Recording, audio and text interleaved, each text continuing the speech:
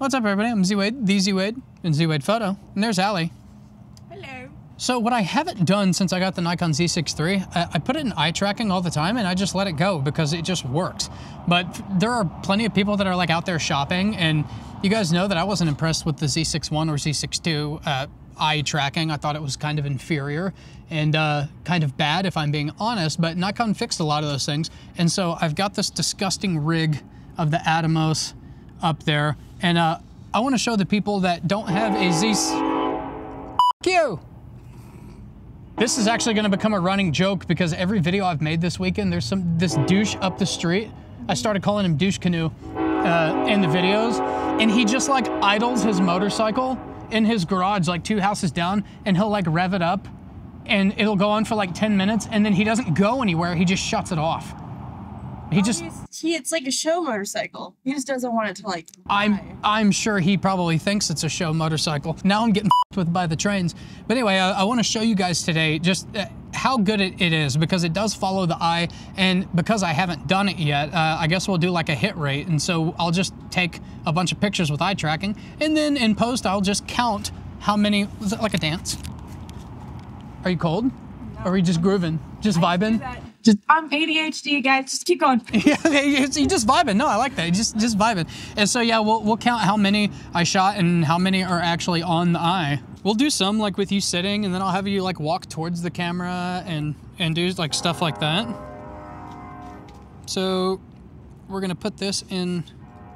Make sure we're in continuous and human eye, and here we go. It can't find eye, so it's doing its job right now. Hey guys, we're using the Z6iii, obviously, in the 50mm f1.2. We're gonna do some in f1.2 first, because that's the hardest for the camera to track the eye, because it's such a shallow depth of field. But we're just gonna point this. A little overexposed. Let me kick that down.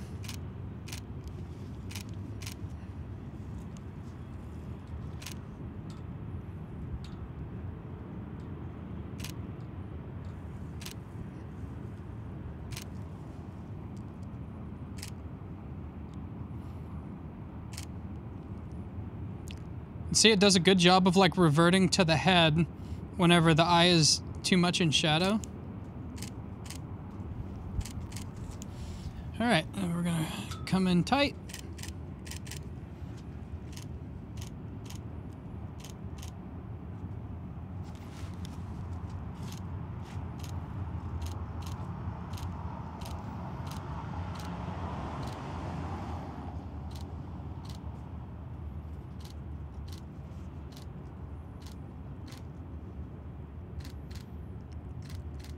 Now you guys know I don't shoot like this. Like, it's actually one of my pet peeves when you get the photographers that they get one position and they just like double and triple tap everything. It's like, you don't need to do that, because it ends up being like 600 images that you have to go through for like 5 different locations and 2 poses. I want to do it. All right, so we got this first set here in Lightroom. There are a total of 66 images that we took in this seated position. Some of them I was actually focusing, some of them I was just kind of talking to the camera and randomly shooting, and we'll see how it did. So let me get close to the screen and count. We're gonna do this at, let's say like 100%.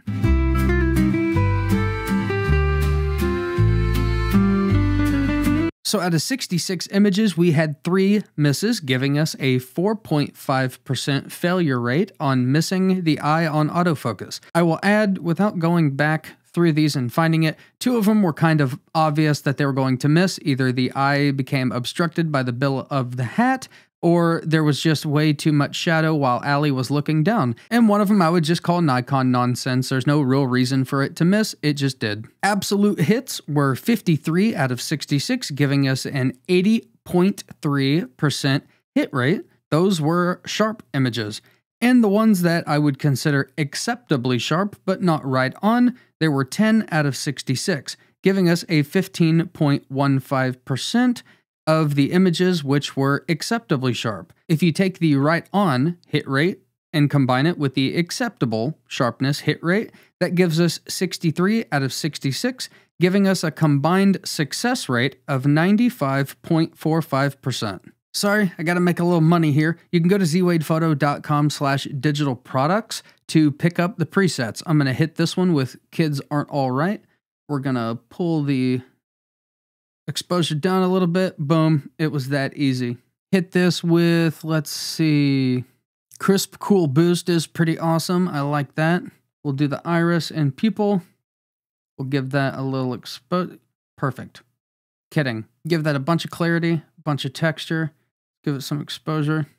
Absolutely unrealistic and awesome. That's Crisp Cool Boost. And whenever the subject is looking away, that usually makes me want to hit a black and white. So real quick, we can do Matte Punch. That's pretty cool. Gravedigger is always a winner.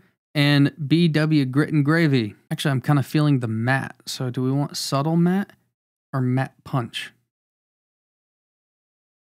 Matte punch. And there we go. You can get those and many more at zwadephoto.com/digital products. All right, let's try some like walking at the camera.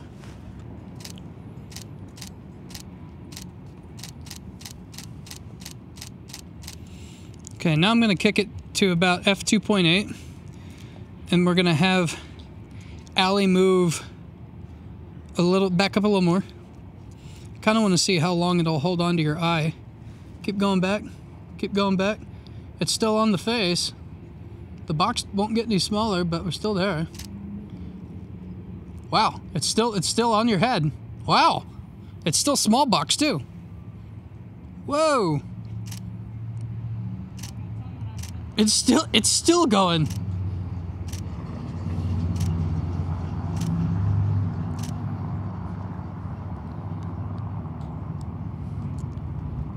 And there it goes. Okay, it's finally starting to jump to the bigger box.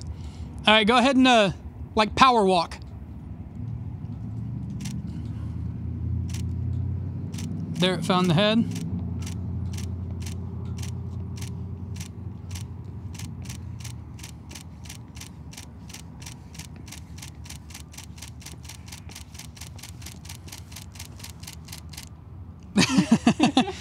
Okay, so I don't know if they could see exactly how far away you were.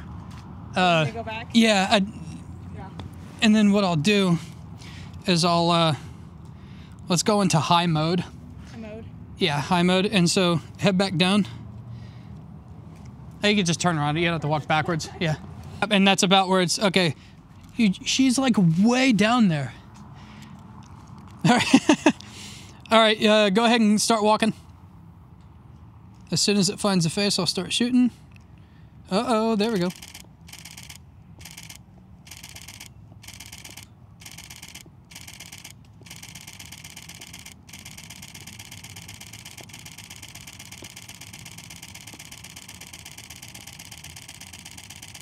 That is not going to be fun to count through. All right, so now we just need to pop back into Lightroom. I'm kidding. Let's take some actual, like a few actual photos real quick. We're not all tests over here.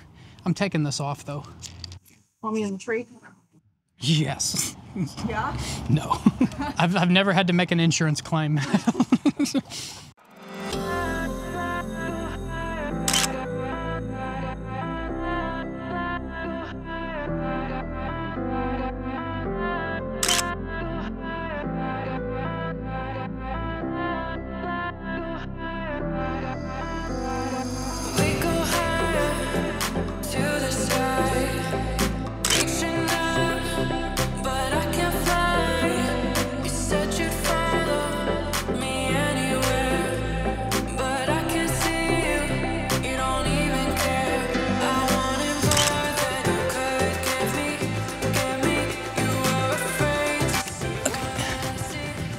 Turn your head with me.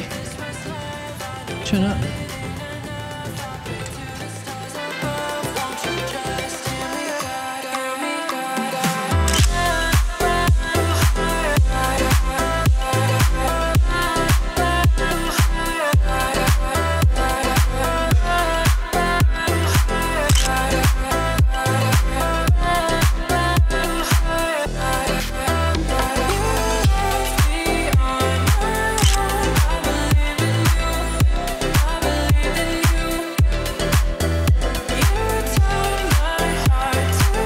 Your eye is so sparkly right there.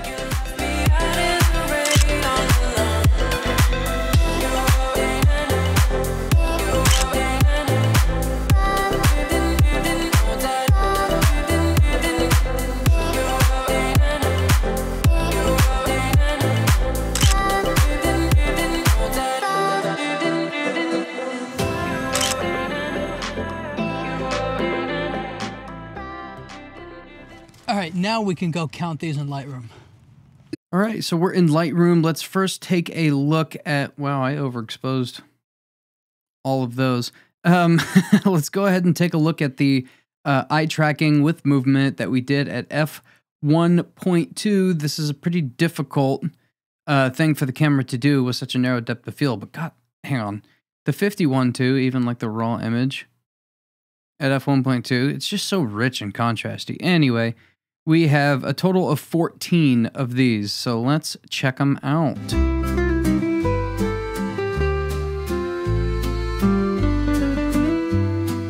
I'm not even going to bother doing the math on those because they're all pretty on. There's none that totally missed. Maybe 5 of them were kind of what I would call acceptably sharp, like you can definitely keep them, and the rest were pretty well on. Obviously, none of them are as good as doing single point autofocus with a still subject, but I'd say this was 100% success rate at f1.2, which is pretty impressive that none of them just fell completely off. So I'll just call this one a win, 360. All right, so we have this first set at f2.8. These are the single shot.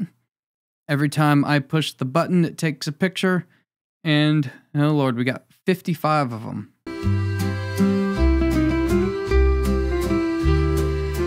So what I have found is there is indeed a slightly increased miss rate at these longer distances. We had a total of 6 total misses, and I would attribute all of those to Nikon nonsense. There's no real reason why it should have missed pretty even light throughout the entire path.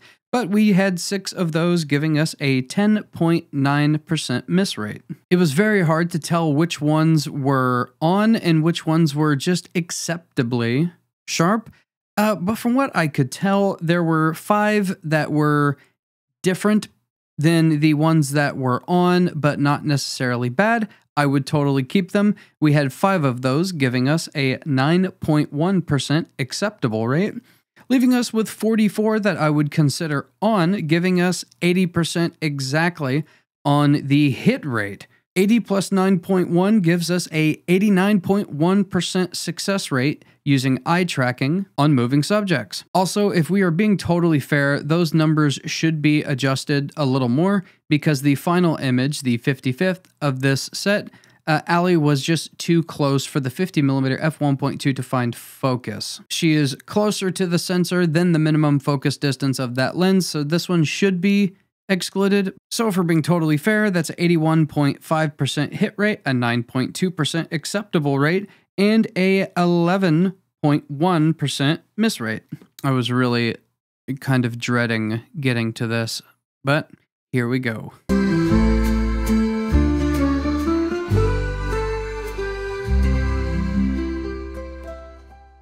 Okay, so initially we have 107 images. I am subtracting 2 to make it 105 because I had camera shake on my end. It was clearly camera shake on my end on 2 of the images.